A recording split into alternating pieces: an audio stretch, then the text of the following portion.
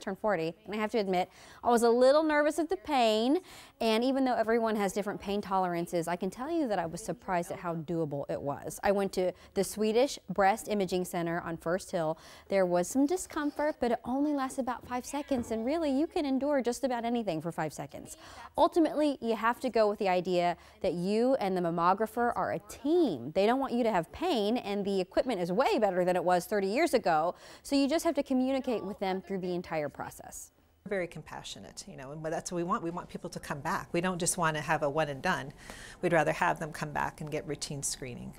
Also, we should point out, Swedish has mobile mammography units to reach people in their community, and as we said, foreign-born women get mammograms less often because of cultural stigmas or because of maybe lack of education on the matter. And here you can see the unit is in the Chinatown International District, but Swedish has 2 units that go all over, from businesses to tribal land. So, you know, it's interesting because the mobile mammogram units are important. We saw last year, Swedish saw like 6,500 patients and found 36 cancers. So it is important. Wow. And, you know, there's still some debate on when you should start getting screened. Swedish says talk to your doctor so that you're clear on that.